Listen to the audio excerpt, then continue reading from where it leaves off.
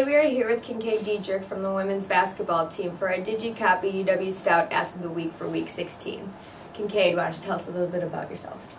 I'm from Athens, Wisconsin. I'm a sophomore here at Stout, and I obviously play basketball. And my major is early childhood education. Cool. So do you play any other sports other than basketball? Yeah, actually this spring I plan on playing softball. Okay. I didn't play last year. I just wanted to focus more on basketball, but Yeah. I'm going to try softball this spring. Awesome. Well, good luck with that. Yeah, thank you. Congratulations on your performance in the Dells last weekend. What would you say was your most memorable play?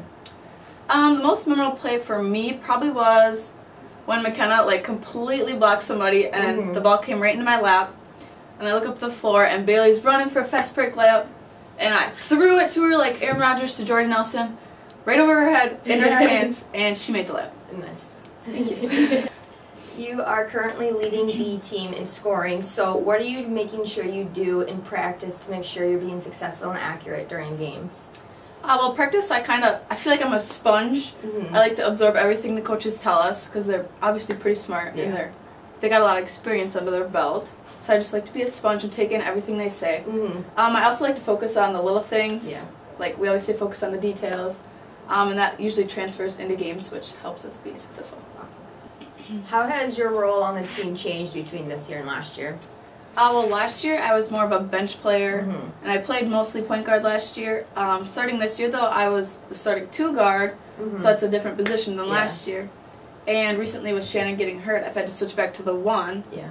So it's a little change for me, but get used to it. Yeah. So what have you learned then between the last 2 years? Between the last 2 years, I've learned to take more control on the court. Take more initiative, and also I learned the game of college basketball more so having a year under my belt. And also with Shannon's injury, I learned more to not take any day for granted just because, I don't know, it's a big, unfortunate injury for our team, so just gotta push through it. Yeah, definitely. So now the team is done with non-conference games. How is that different going into conference play? Well, non-conference we had a few tournaments, which obviously means we have to prepare for 2 games at the same time. So practices were a lot of trying to fit 2 teams into one practice.